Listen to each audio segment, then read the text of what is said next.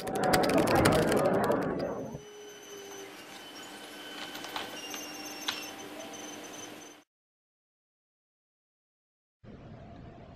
going on, guys? Welcome to part 3 of machine learning and pattern recognition for use with stock and forex trading.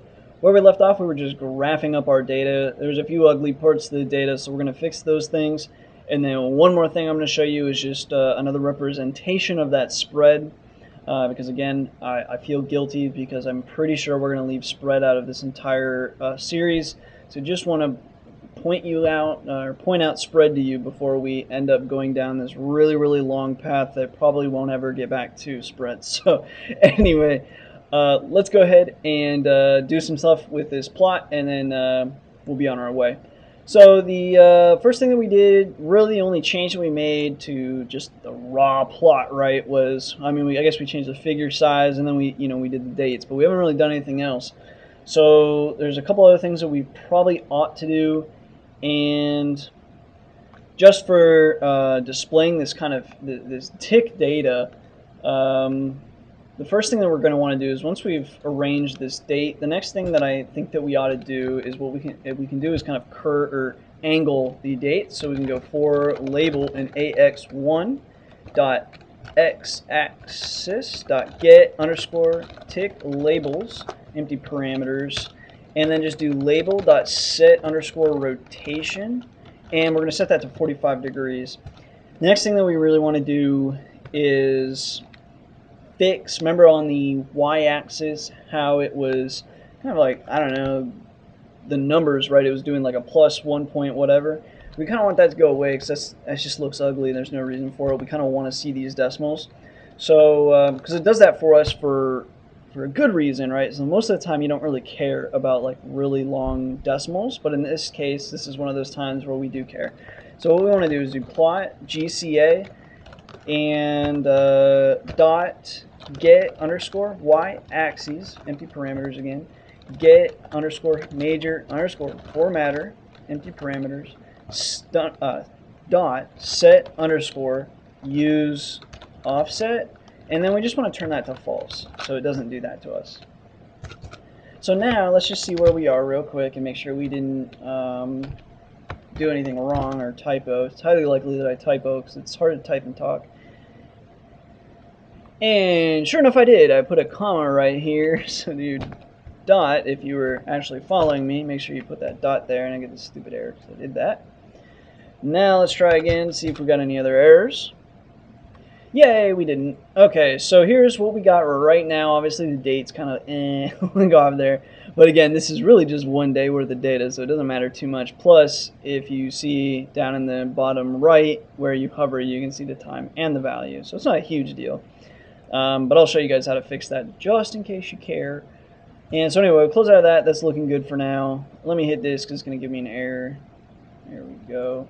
Okay, so to make space for the bottom, what we can do is use this subplots adjust. So we can do subplots underscore adjust. And what we want to adjust is the bottom, and we want to add 0.23. Again, that's another thing that's covered pretty well in that other video. So it's pretty much all of this stuff. So if you want to know more about formatting charts, you can check that out. But again, that's not really the focus of this tutorial. Plus, I've already covered it, so I don't want to cover the same stuff, especially for the people who have already watched those other videos. So now the last thing I really want to do is show you guys a representation of that the spread. And so if you did watch the other video, it'll be a lot like how we did volume, right?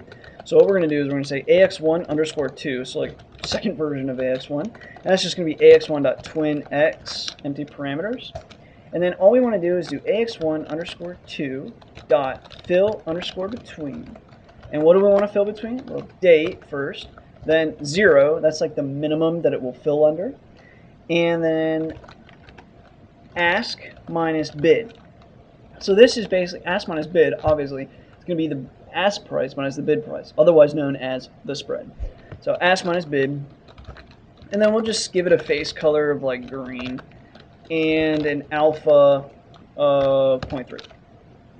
And that should be it. We should have a pretty decent looking chart at this point. So let's save that. We'll run it.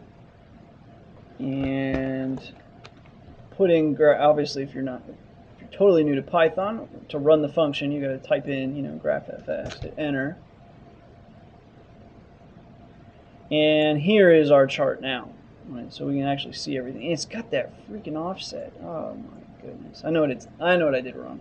What we need to do is move this plot GCA offset.